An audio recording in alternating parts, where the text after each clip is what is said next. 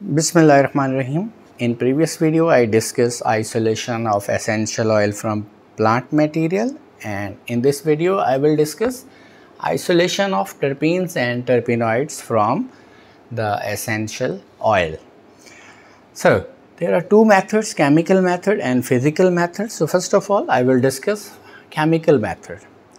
So, the essential oil may contain terpenes or terpenoids. So, how will we separate terpenes from essential oil? So, first method, isolation of terpene.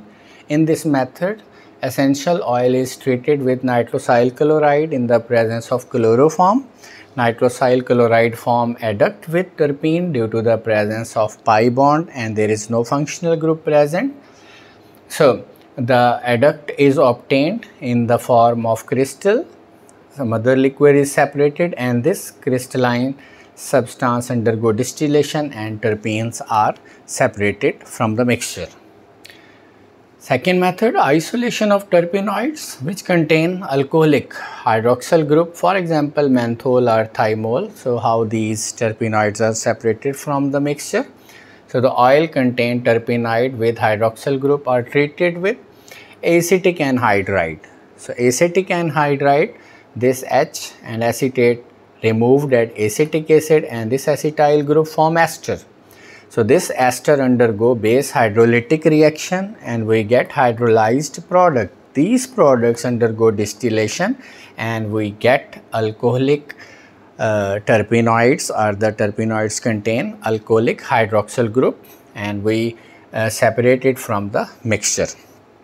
And in third method, we isolate the terpenoids which contain carbonyl group, for example citral or camphor, and there are other terpenoids which contain carbonyl group. So, the sample which contain carbonyl group or terpenoids which contain carbonyl group is treated with 2,4-dinitrophenylhydrazine. We can also use hydroxylamine. So, this carbonyl group condense with this 2,4-dinitrophenylhydrazine to form hydrazone. It gives characteristic color. So, we separate the hydrazone from the rest of the mixture. This hydrazone undergo decomposition followed by distillation, and finally we get terpenoid with the carbonyl group as a main product, and the other substances are removed. Second is physical method. There are two physical methods we generally use to isolate the terpenes or terpenoids from the essential oil. First is fractional distillation. The oil is heated at low temperature. As there are weak forces of attraction between terpenes, so we get terpenes in first fraction of the this distillation process.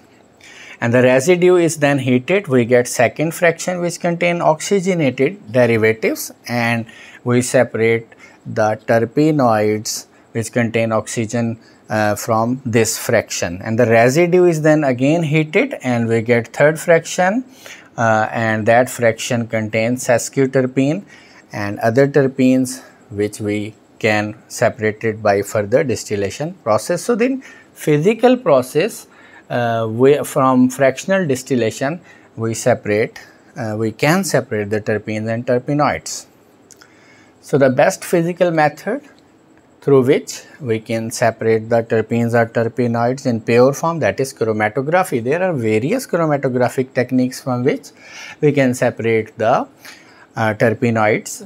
Adsorption chromatography, partition, gas, vapor phase, and other chromatographic techniques can be used. So, I will briefly discuss adsorption chromatography, specifically which example I am going to use is column chromatography. Glass column is filled with the packing material, suitable packing material, and the sample is applied over the surface of packing material and followed by suitable solvent which is eluted over the sample as well as on the packing material. So, as I am using polar solvent, so the terpenoids contain hydroxyl group. They are readily solubilized with this solvent and travel fast along the column. So, in first fraction we get the terpenoids which contain OH group, and through elution process we can separate those terpenoids.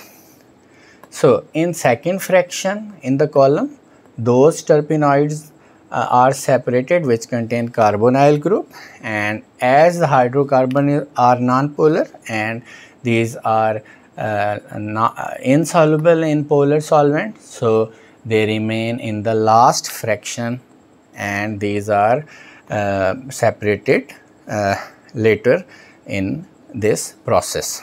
So these colored lines show that the terpenoids present in the sample are separated by using this chromatographic technique.